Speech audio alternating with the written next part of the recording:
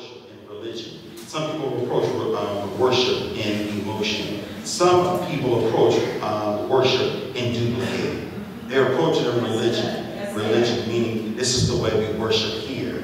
And if you don't worship the way we do here, then you're not worshiping. And you feel and look like an outcast. Some people have stopped going to church because they feel and look like an outcast because you don't worship the way that I worship. If you don't say, hey, look, then you're not worshiping. If you don't sit in your quiet style, I don't want to hear all that screaming, and you're not worshiping the way I worship. That's called religion. And God did not come to bring us a religion. He came to bring us a relationship. Some people approach worship in emotion. They're happy. It's good today.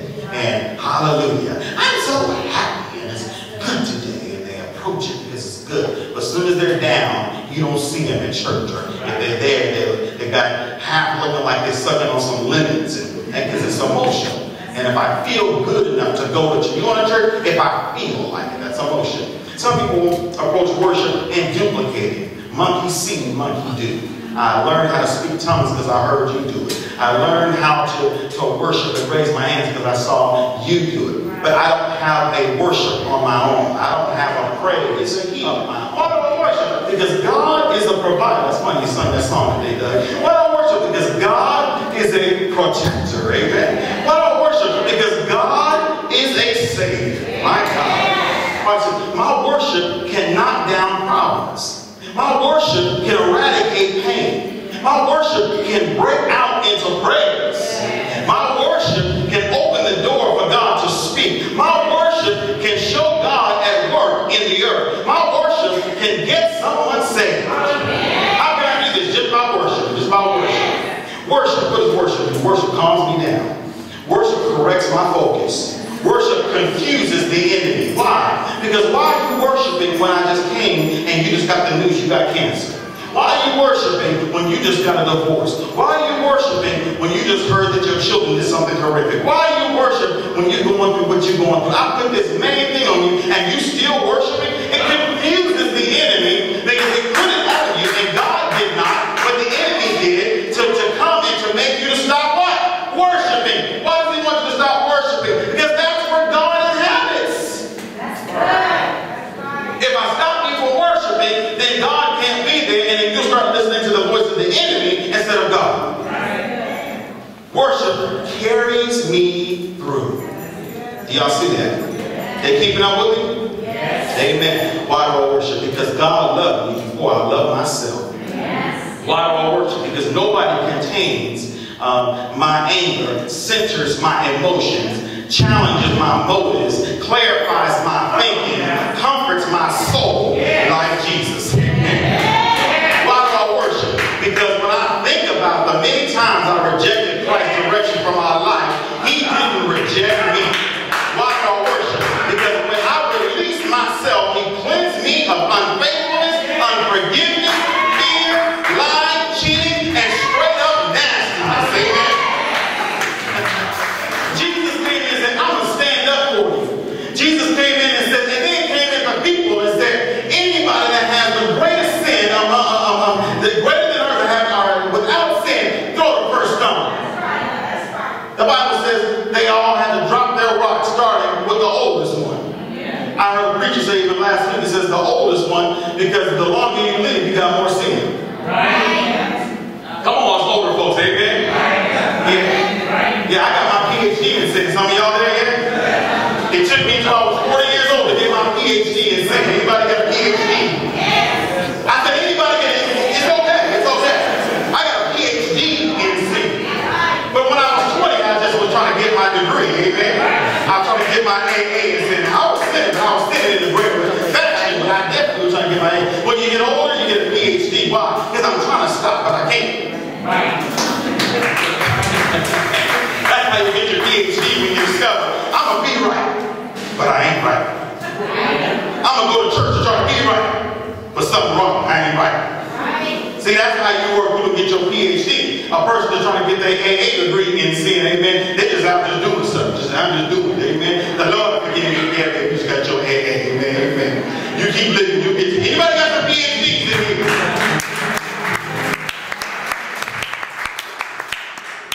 So when people wanted to throw a rock at me, Jesus stood in the middle and made sure people didn't throw rocks at me. Why do I worship? Because the man of the well, because when everyone else failed me, left me, gave up on me, he stayed with me. When I didn't know what I was going to do, when I thought I was going to lose my mind, when I was driving in the car and just let out a big scream, when I was crying and didn't want nobody to see me cry, when I had to take a lunch break to go to the bathroom into the stall just to go and let some tears out of my eyes, when I sat and looked in the mirror and everybody else didn't trust me, everybody else looked at me as I was alive, everybody else took me to the side, and God stayed with me. I gotta worship. I gotta worship.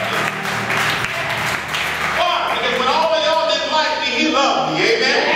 Why? Because when all of y'all was talking about me, he still talked about me, but he talked about me in good terms. That's why I love him. That's why I love him. Why? Because when I was messing up, he was fixing me up. Why do I worship? Because when no one else would accept me, God accepted me. He accepted my nastiness. He accepted my lies. He accepted my rudeness. He accepted all that midnight stuff I was doing. He accepted all of that and still loved me. Still didn't get rid of me. Still kept me. I gotta worship him. I gotta give him the glory. I gotta give him the praise. Why do I worship him? Because one day God put a revelation on the inside of my heart that, Darren, I love you. And I will never leave you. I will never forsake you. Even though you haven't been what you're supposed to be, I've always been who I was supposed to be. And Darren, you're not living on the foundation of who you are, but you're living on the foundation of who I am. And all I require from you, Darren, right now is to what? Worship. You were trying to come to church 8 days in a row to try to fix it, and God said, I didn't ask you for that. All I asked you to do, you could have stayed in your car on 580 and just start worshiping. It's through worship when God said, get yourself to church. But you don't come to church and try to fix it. You come through worship. Why? Because it's revealed to me that God is exactly who he said that he is. Why do I worship? Because I had a day where somebody stood at the well for me and told me, man, you got to get your life right. You got to turn it around, man. You better than this. You better. I know you come from a good place, man, but this better on the inside of you. And you can't do it on your own. And if y'all don't know, this pulpit right here is the well. And today I am the man at the well. And I'm talking to you right now. And I'm telling you right now, find your worship again. Find your worship again. Find your hallelujah again. Don't be moved by emotions. Don't be moved by circumstances alone. But be moved by what God has done for you. Be moved by who he is in your life. Be moved that when other people don't love you, that he still does. Be moved by that. I am the man at the well. And I am to tell you, no matter how you worship, be it on your face prostrate, be it standing up, be it lifting up your hands, just like the word of God says, however you worship, God says, I will receive it. And God says, I will come and inhabit that worship. And you let God develop your worship. And don't let man develop your worship. Because when you let God develop your worship, it becomes a relationship and not a religion. When you worship in religion, you get tired of doing the same thing over and over again without results. When you worship in relationship, you start to see results. I'm not saying nothing, Pastor, because you're not worshiping. You worry. Stop worrying. Today, I am the man at the well. And I'm telling you right now. Why, church? Because you got to get your worship back. You got to get back to worship and singing in the shower like you used to. I got married and I lost my worship. Because I was so frustrated. I was so tired of everything. I lost my worship. I had to try to get back and do the things that I love to do. I had to find me again. But me is not me anymore, because me is one. I hear too much of this, I got to get to myself. There's no self. It's you. You won. But I did lose me, and I lost my worship. And I discovered when I found my worship and I lifted up my hand and said, Lord, I need you. God help me to bring back the identity of who I am. And that's why I'm so comfortable as a pastor. Wherever I go and how I speak, and I'm not worried about what people think, or if I'm in, I do protocol and all that, but very comfortable with who I am because I know my identity. Yes. How do I know it? Through worship. How do I worship, Pastor? Go home tonight, look up this message, just lay on your face and say, God, Pastor told me to come here. See if he'll meet you there. If he don't meet you there, get up. Stand to your feet. I'm coming here as the man of the well, trying to stand to my feet and to raise my hands up. If he don't meet you there, put your hands down. Get in the car. Yes. Go on a drive. Yes. Throw some Kirk Franklin on and then just turn it off. Yes. It's a nice day today. Let the windows down. And say, God, speak to me as you're going across the bridge. If he don't speak to you, go on over to San Francisco and come back home.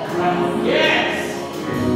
Open up your Bible and say, Lord, I'm here to worship you. If you don't meet you there, hold the Bible. What? Hold the Bible. Call up somebody that knows the Lord real good. Say, I've been speaking for this, and I haven't heard anything. And just when you call that person, the Lord has you on my mind and on my heart. And I got a scripture for you. You got your Bible? I just told you. Open up your Bible and go to Psalms 119. Yeah. What? We're just talking about that in church. Can't be a coincidence. You are the prophet. You are the answer. I thought something was wrong with me because I went to my face. I thought something was wrong with me because I went to the Bible. I thought something was wrong with me because I did raise my hand. I did people worship and I didn't even get there. Yes. But today must be my day. Because you, ma'am, are my man at the well. Yes. You gave me a word that I needed and you're a woman. You gave me a word that I needed and you are a child. Yes. You are my man at the well. And I'm going to rock this thing until it don't work no more. I'm going to keep listening. And then I'll go to my face again. Don't abort it. I'll lift my hands again. Why? Because God is looking, and the Bible says, seeking for me in my worship. But what I will not do, I will not stop worshiping. Because that's where God is. In my worship. So every day I get up.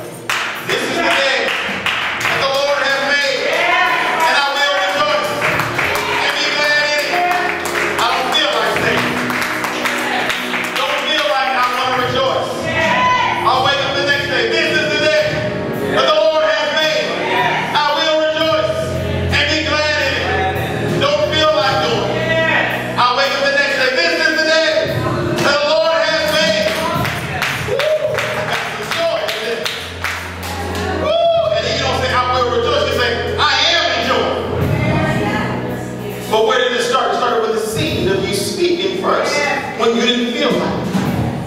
People that are consistent always get to the finish line. You may not get there first, but you'll get there. Just because it looks like somebody else is beating you to the finish line. You're not racing against them. I said, you ain't racing against them. You're racing against yourself. So stop looking to the left and to the right and worried about how somebody else is worshiping. And learn how to enjoy you and your time with God and your worship with God. That's why this is called World Conference Church. Because I believe people from all over the world will come. And they won't have Western values, but we have the same God. Yes. What do you do then?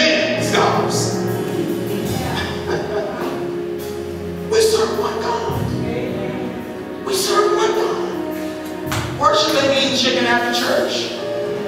We serve one God. Worship ain't getting on the Hammond and then hitting the E flat and then going from there and getting the tambourine. That's not the definition of worship. Worship is personal. Worship is you and God. And then all of us coming together.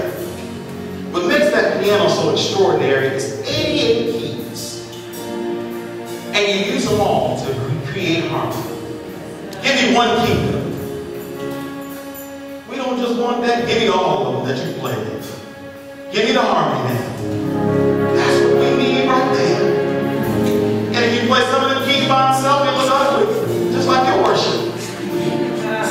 But if you play it all together, it's harmony. Stop judging people for what they worship with. And then pull them in so we can all be a part of this harmony. And let God play.